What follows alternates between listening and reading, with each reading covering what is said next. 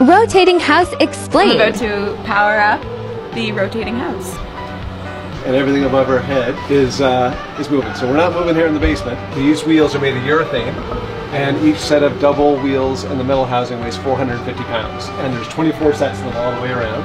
And they're sitting underneath a curved ring beam that is actually supporting the entire house above it. The house takes about 1 hour to do a full rotation, and it doesn't keep on going in the same direction. It'll do 360 degrees and stop, and then go back again. And so it'll just go like this back and forth all day long if we let it. And all of our cables and water go up through the middle, and once it's in the house, they don't know that they're moving. They're attached, anything that's attached to the platform, either above or below, as we've got this carousel right here, which is attached to the platform, not touching the ground, it just moves freely. Like these pipes don't know they're moving because they're fixed to the platform. It's the platform that's moving.